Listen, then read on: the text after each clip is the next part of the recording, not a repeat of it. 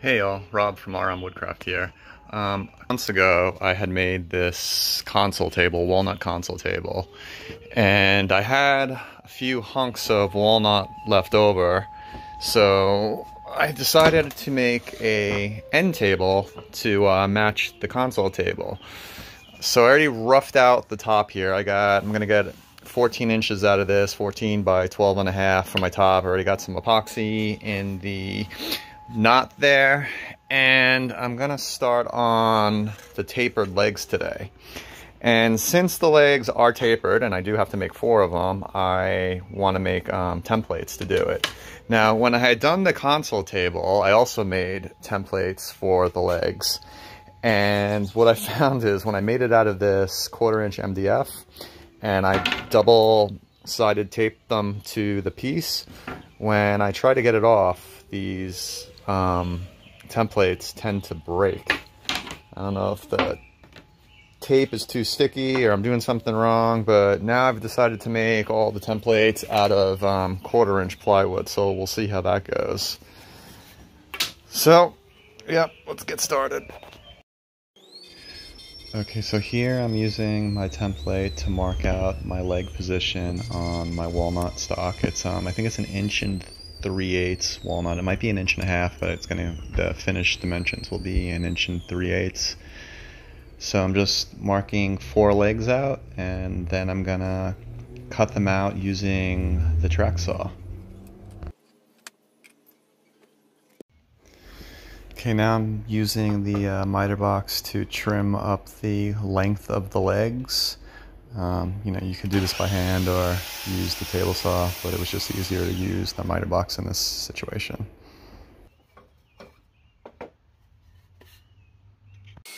So what happened here is one of my 4 legs, the grain didn't really match the other 3. So I'm milling down a piece of 6/4 down to 1 3/8 inches to get another leg out of it.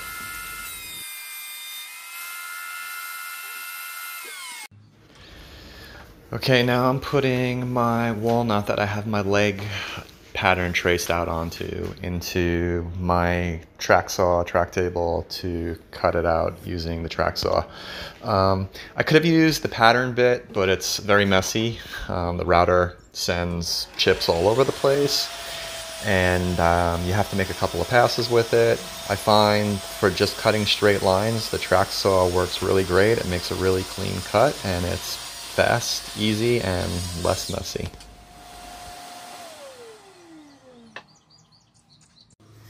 Okay, here I'm marking out a piece of 5/4 walnut, and this is to get my 4 aprons that are going to sit between the legs around the edge of the table, you know, under the table base.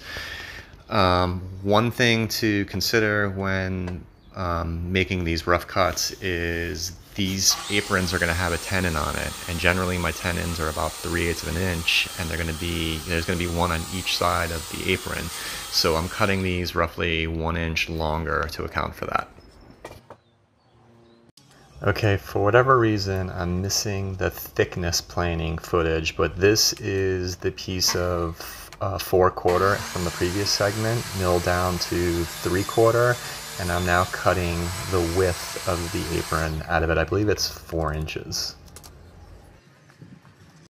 I did happen to find some footage of the final milling of the piece that I'm going to use for the drawer front. So again, this was originally 4/4. I'm milling it down to 3/4 here. And that board that I'm throwing behind it is just to reduce the snipe. I don't find I get snipe on the front of the board, but for whatever reason on my planer I get snipe on the back of the board, and that second board keeps the cutter heads from coming down and causing the snipe. Now I'm mixing a little black epoxy up. The previous epoxy fill wasn't flush with the surface, so I'm just mixing a little more to fill it in and get it flush with the surface. Okay, here's a little pro tip that you may find useful. To sand my epoxy fill off of a walnut end table that I'm making, and normally I would just jump in to the sanding straight away. But I heard this tip. I think it was from Keith Johnson. Not 100% sure. But before sanding, because it takes a while to sand the epoxy off in it, and it does clog up your paper and whatnot. I heard this tip to use the card scraper. So I gave it a try on one piece and it worked pretty good, so I just want to show you guys. Piece isn't locked down very well, but you guys can see how nicely that just takes the epoxy right off. And it doesn't take much time at all to get it flush with the wood, and it saves a ton of time sanding, and also it saves your sandpaper. There you go. So, card scrape before sanding. There you go. Thanks. Okay, here I'm cutting out one of the two pieces of stretcher that will sit above and below the drawer front. This will make more sense when you see the final assembly.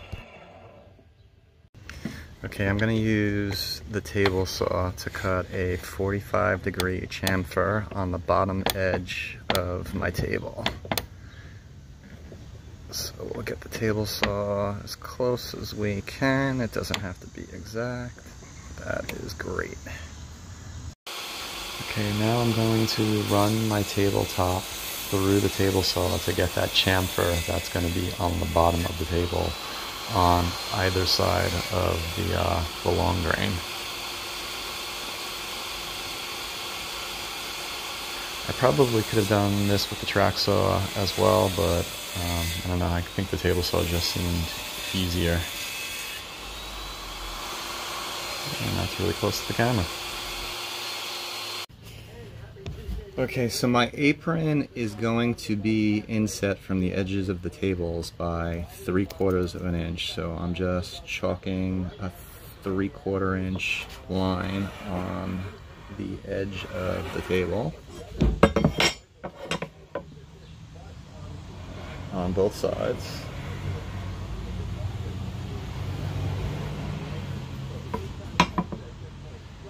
Now this side, because of the angle, because of the chamfer that's cut on it, it's offset by 1/4 of an inch. So these two ends are going to have to come in 1 inch so that they match.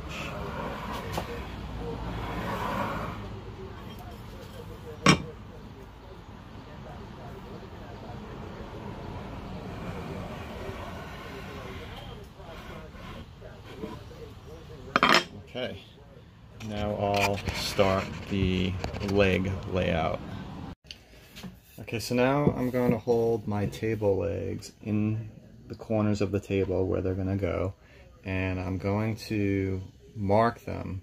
And I need these marks so that I can figure out the length of my aprons. And the reason why that is important is because I'm going to have to cut tenons on the aprons, and the aprons are going to have to be about 3/8 longer on each side so that I can cut the tenon out of the apron. So this will give me the positions, and then I can mark my aprons accordingly. And if that doesn't make sense, it will make sense when you see it. Okay, now that I have my table leg locations marked out on the bottom of my table, I'm going to hold my apron up to it and mark the leg position on my apron. And this way I'll know that this is the inside of the legs, and I'll need to leave 3/8 more this way and 3/8 more this way to cut my tenons out of my apron so they can fit into the mortises that will be on the legs. Okay, here I have my dado stack set up on my table saw and a secondary fence so that my workpiece doesn't rub against the fence as I'm clearing the material out. I'm using my miter gauge to to keep it at 90 degrees, and I'm making 2 passes to remove the material to create the tenon on the board. So I do 2 passes on one side, flip the board over, do 2 more passes, that creates my tenon. Then I rotate the board 180 degrees and repeat the process to create the tenon on the other side. And then I repeat the whole process again on the other 3 boards from my apron to create the tenons for all my apron pieces.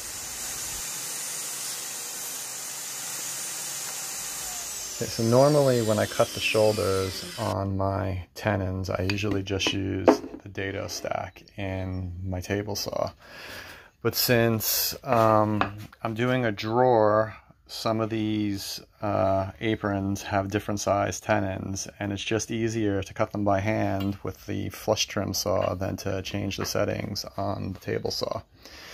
Alright, so let's get into it. Okay, so cutting this with the flush trim saw is pretty straightforward. Just get lined up on your line. Make sure you hold the saw perpendicular to your piece. And there we go. Do the second shoulder.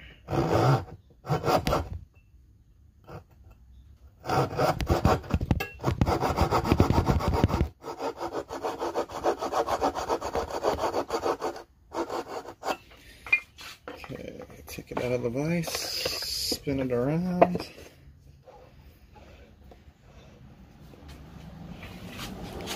And then for this cut, you have to be a little bit more careful that you don't get your corners of your face, but it's pretty simple.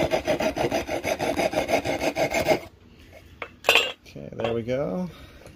And that little bit there, we'll just clean that up with the chisel, no problem. Okay, now I'm just using a sharp chisel to remove the extra material that was left behind when I sawed the shoulders away from the tenon. I'm just going to repeat this on all my boards just to clean it up so it's flush. So I just realized I made a pretty big mistake. So all of my tenons that go into my legs are about 2.5 inches. All except for the front that's getting the drawer.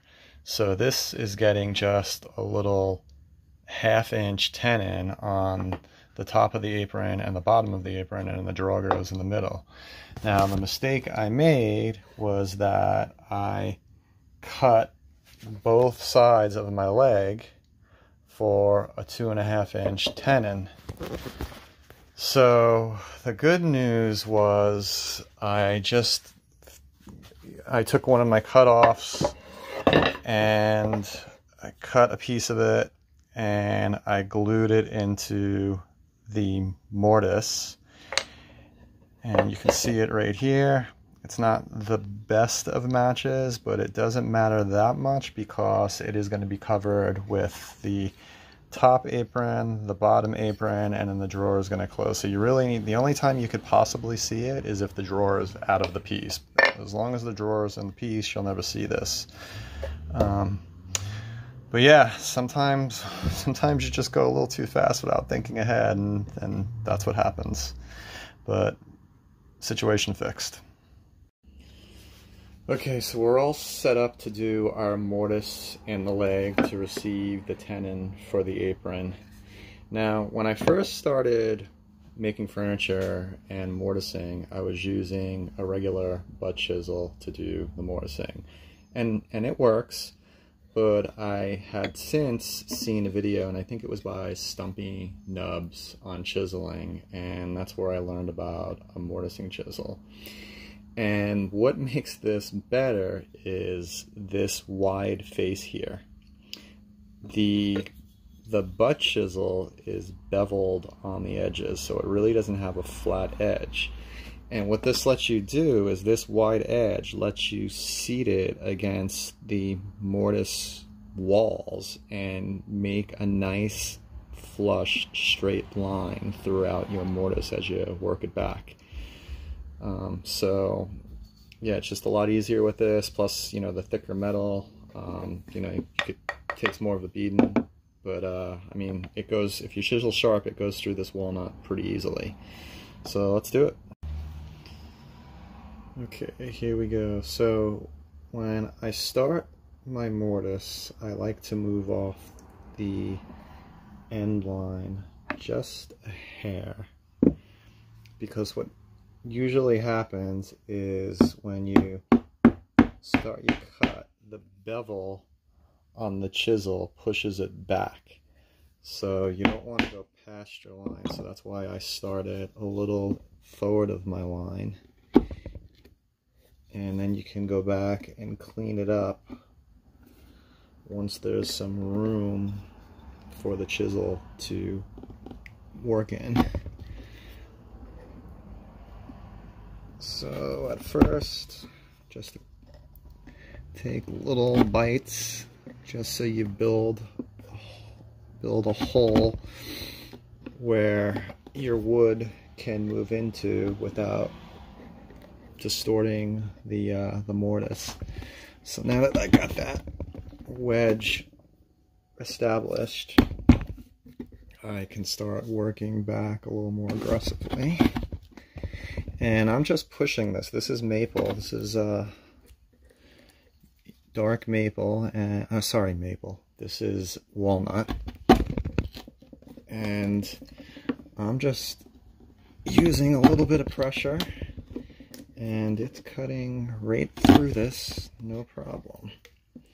But you can see now how my chisel is working back in a nice straight line, because this nice wide face is riding against the walls of the mortise.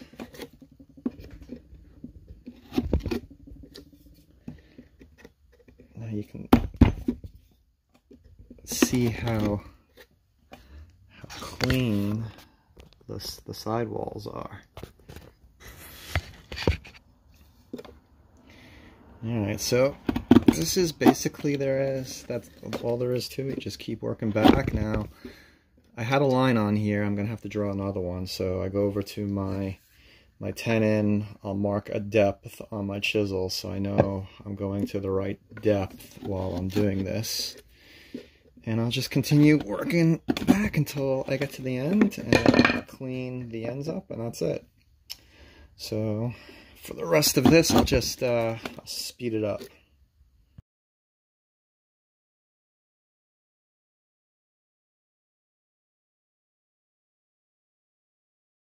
Okay, the mortise is all cleaned up, all bandaged up, and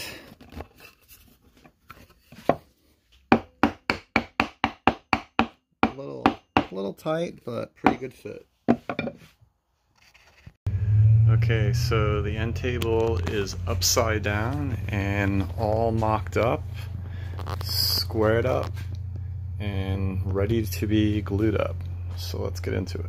Okay, so I think what I've decided to do here for the glue up, instead of gluing the whole table up with the corner clamps, and risk having these legs twist on me and coming out a square, because it's really hard to keep everything straight with the corner clamp. It doesn't give exact even pressure everywhere, and these legs tend to want to cock like this, which opens up this gap here. So I think what I've decided to do is I'm gonna glue it up as components. So I have half here, I got a little spacer down here just to keep the legs spaced the right way. I'm gonna clamp the end here, and then I'm going to put a caul on the top and clamp that caul to the table to keep the leg from twisting.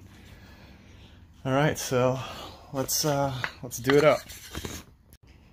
Okay, so I'm just using original Type Bond for this glue up. I'm putting it mostly on the tenon, a little bit on the shoulders, but not too much, because I don't want it to squeeze out onto the show faces, because that's just going to cause more work to clean it up. Sorry about the elbow cam there.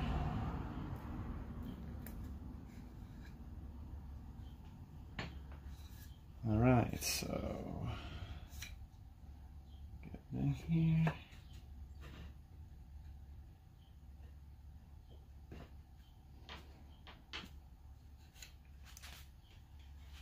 Get a little bit of a wet rag to get that squeeze out cleaned up before I clamp it.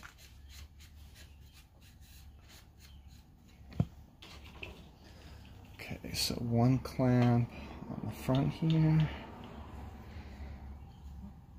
Just minimal pressure, it doesn't need to be all that tight, just so you get a little bit of squeeze out.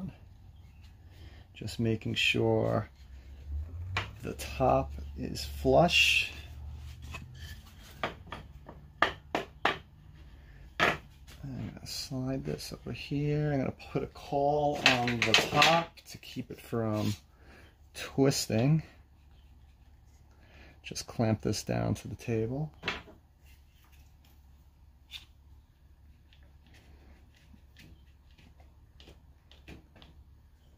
Clamp it down to the table like this. Actually, oops.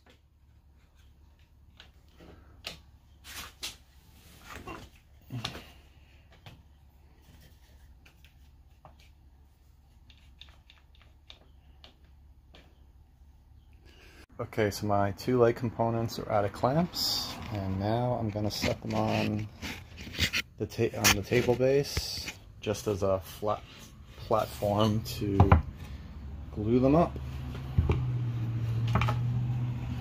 So a little glue on the mortise. I already put some glue on the tenons off camera just so I could do it faster without it drying up on me. This is the back, this is up, so that's one, this is the rear leg, put a little glue in there, bring it up, then turn this a little bit.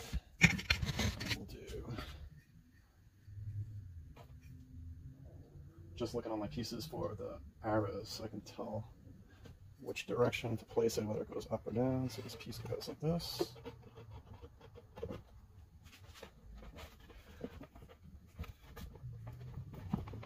And then this piece goes like this.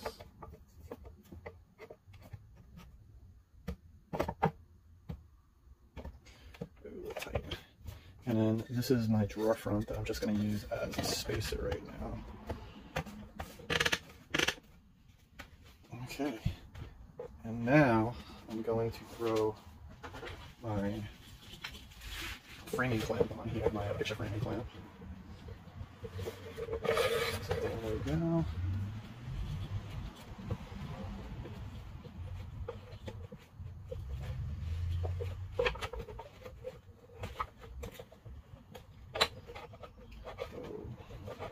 Okay, as you guys saw, I was having an issue with that picture framing clamp. It was twisting and it was just hard to manage, so I ended up using some trigger clamps and some F-style clamps, and that went much easier. It was just, you know, with that picture framing clamp, it was twisting and it just wasn't staying in place, so this was much better. So we're all on glue, and we'll be out soon. Okay, the end table is out of glue, and I'm gonna make the drawer tracks now. So it's just gonna be a simple track, wood track.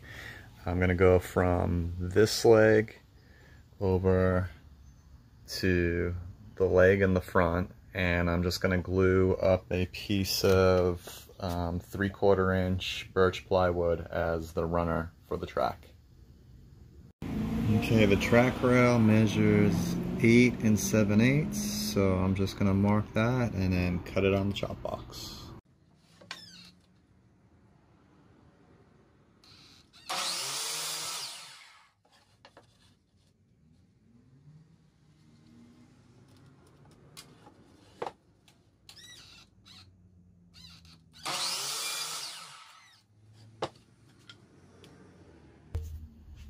Okay, a little glue.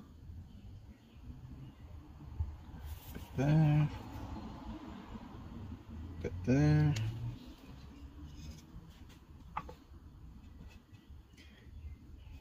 And I'm just going to keep this flush with the bottom. It is a bit humid out, so I'm going to leave about a 1/16 of a gap on the end in case this walnut shrinks a little. The birch plywood's pretty stable, so that shouldn't go anywhere. Just going to put a little glue on the edge here.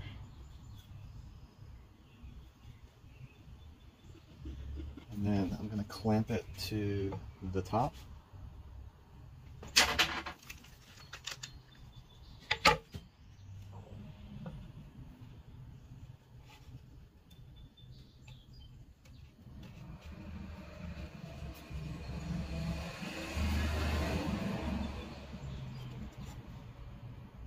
Sorry, you can't really see what's going on with that, can you?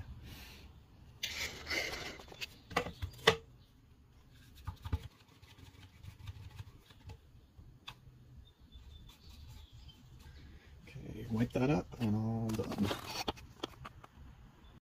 Okay, to make up the drawer box, and this is going to be my drawer front, I'm going to use some 1/2-inch birch plywood and some 3/4-inch birch plywood.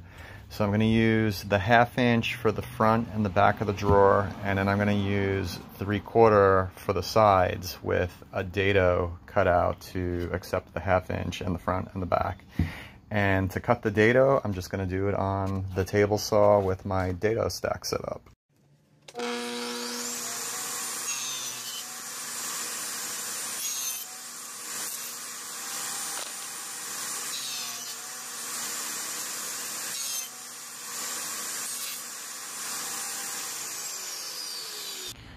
Okay, with my drawer box roughed out, I am going to cut a dado on the bottom of all of the boxes to accept my 1/4-inch plywood bottom.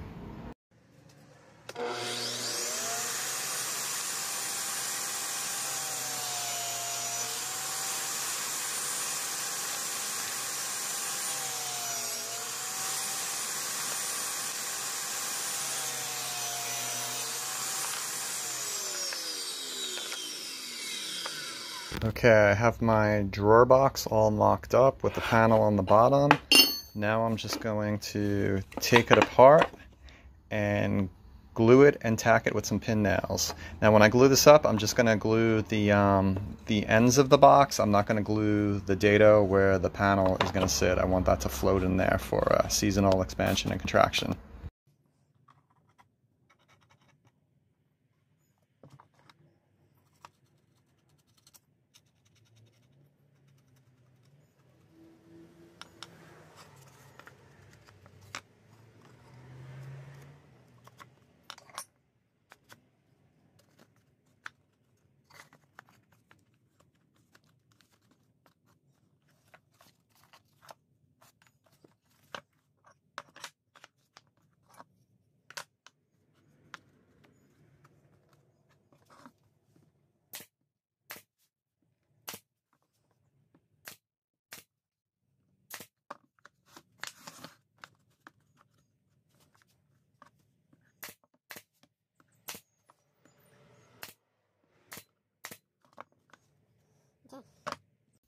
Alright, I have my drawer face in the vise here, and I'm just taking my plane and just shaving about, I don't know, 30-second off with each pass, just because it didn't have nice spacing in the opening, so I'm just taking a little bit off to fix the spacing in the opening. Okay, to set my drawer face in the opening, I'm gonna set it in the opening. I'm gonna just shove a few pieces of playing cards under there. You know, you can use whatever, flashcards, playing cards, shims, but I think the playing card trick is the easiest. Do one on each side here. And then, you know, some people will use double-sided tape, some people will use the blue tape and super glue. I'm I'm just going to tack it with a 23 gauge brad nailer from behind. Two tacks. And then I'll take it out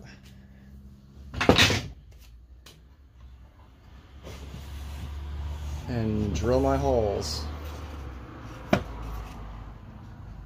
So I want to round over these outside edges on my drawer box. And the best way to do it is probably with the router table. But my router table is full of stuff and I'm feeling lazy, so handheld it is.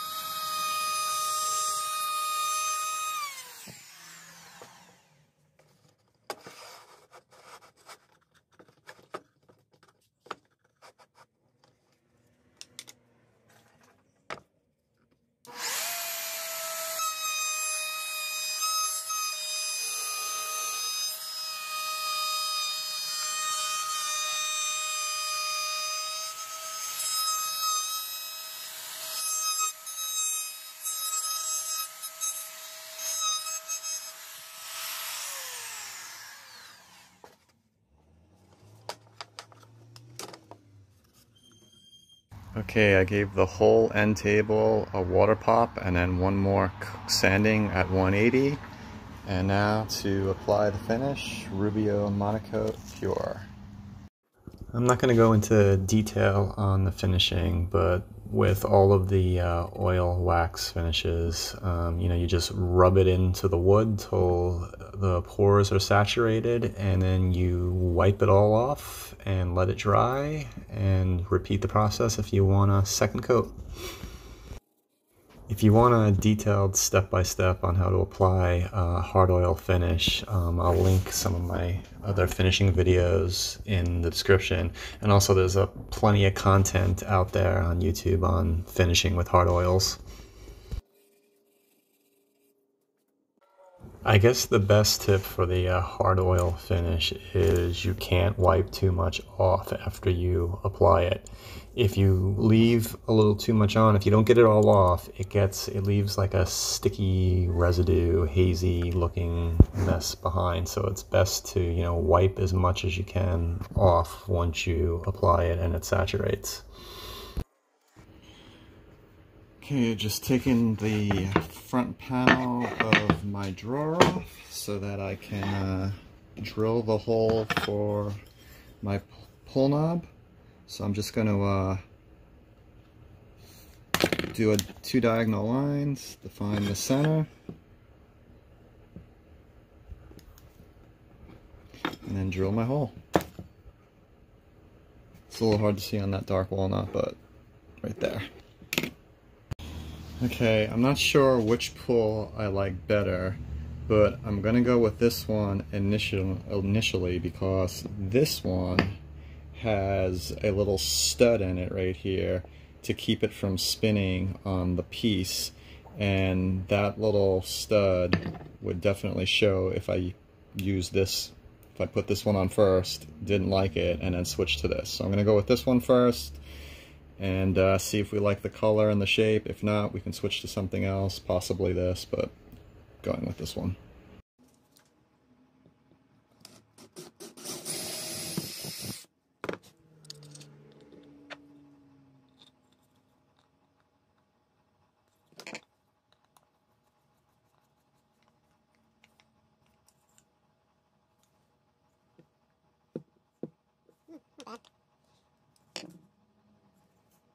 Okay, let's see if we can pop the drawer front back on. Line it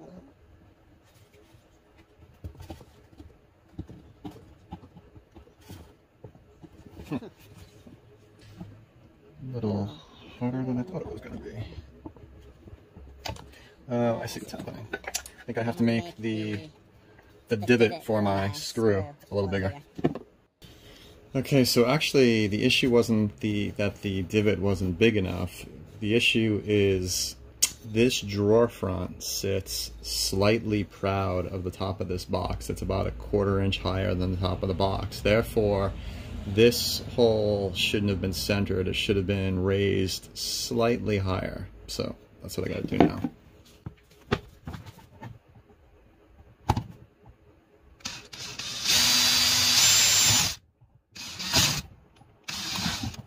Of course, it's going to be harder than I'd like.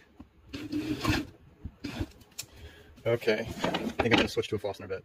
Alright, switch to a 3/8 Fastener bit because the Fastener bit has the little spike on the front that will hold the drill bit, the drill bit in place, if I could speak, and not let the bit wander around like the twist bit was doing.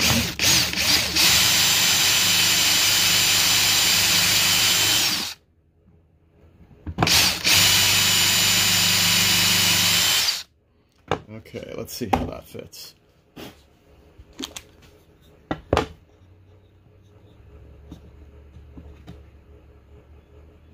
Okay, much better. Okay, I can't get this screw gun straight up and down in the drawer because it's too small, so I got this little angle attachment. That works quite nicely.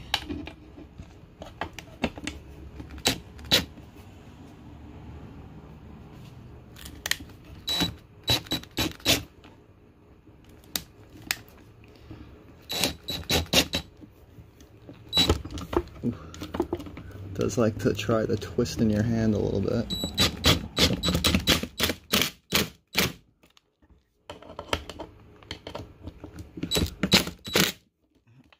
There we go. Okay, let's see how she fits. Oh, there's a little, I have a little piece that swings down in there to keep the drawer from pulling out all the way. So I have to fold that up, stick the drawer in, pull it back down. Sorry, I'm doing this with one hand, camera in one hand, and there we go. So that's down. Now the drawer won't pull out all the way and slides back in. Beautiful. I think it looks good. Okay, that is a wrap. Okay, thanks for watching my end table build. I'll leave you with some still shots, and thanks for watching as always.